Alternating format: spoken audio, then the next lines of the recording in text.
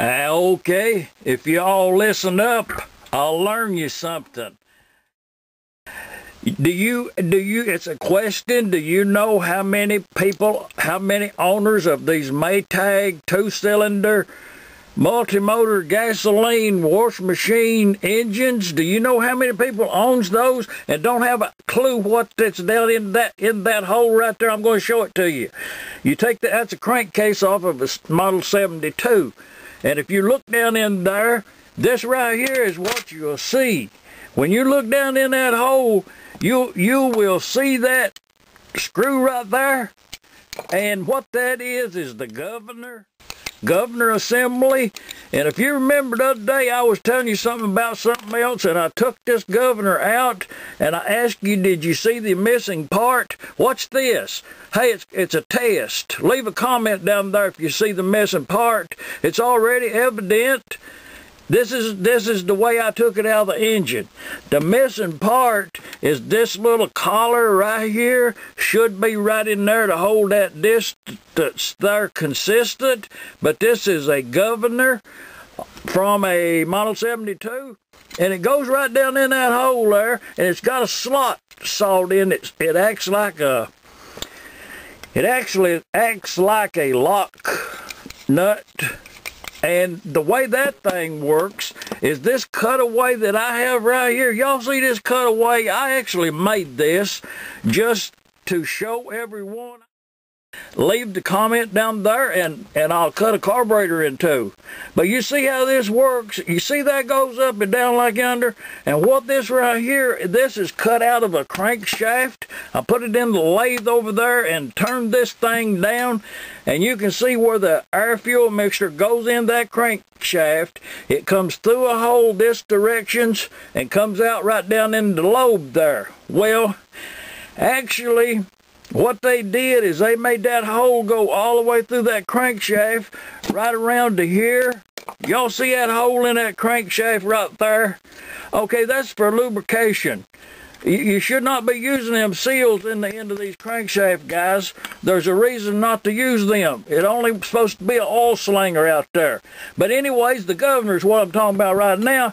And as you can see these examples that I laid out here for a show and tell, right here, this selection, you see how that, do y'all see how that spring is all askew on that one as is that one?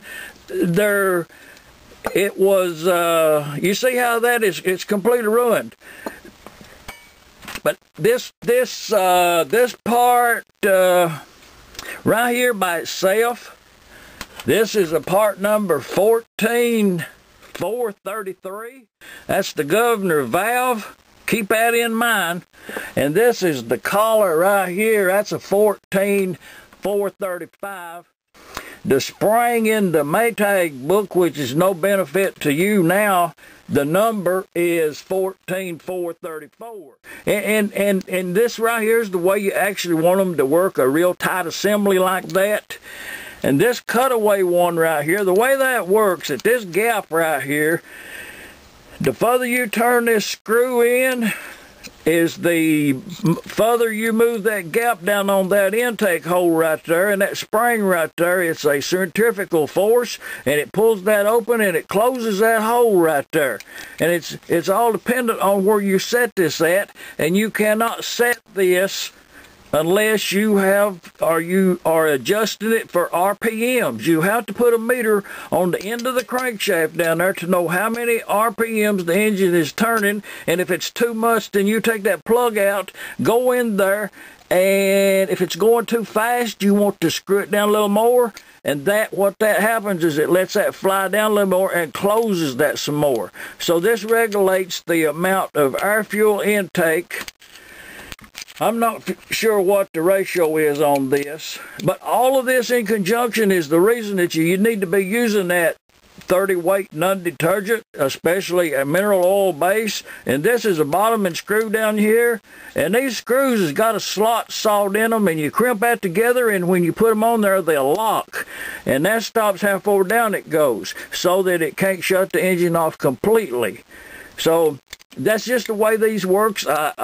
If it's any comments are appreciated.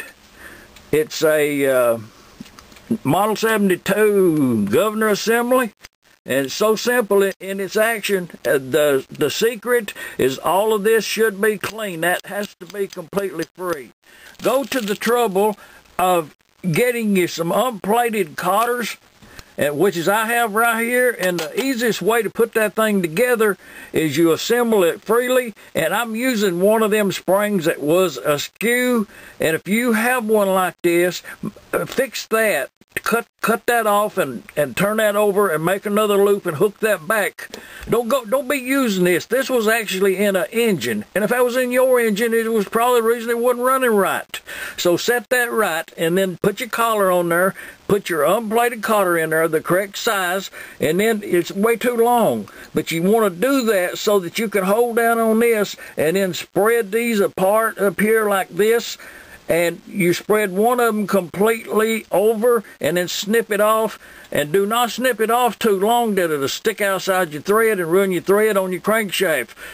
Do it correctly. And you do one of them, and then you come over and you do the other one, and you have an assembled governor. You don't have two pairs of pliers trying to pull it apart. I'm just telling you, it's a tip that I have used numerous times. Well, just a little afterthought. Something to kind of ponder on, like a mind movie, and you can see how this works.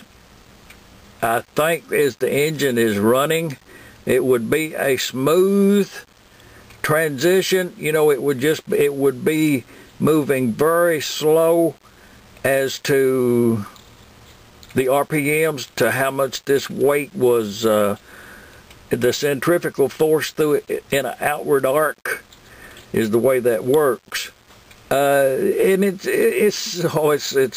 brilliant. Actually, this right here is brilliant. We actually did not need to go any further than this as far as speed control on a gasoline engine. This concept is brilliant. Just think about it, and that's the way it works. It just closes off the port completely at some point, and then it would drop back as the RPM would let this go, and it would open that up, and you would receive a little gas fuel mixture. And then when you shut the engine off, then it would go back and it would be open the next time you tried to start it. The very first few revolutions, that would be open as large as possible according to where your settings are at, and it immediately would start closing down. Then it would. So simple, brilliant comes to mind.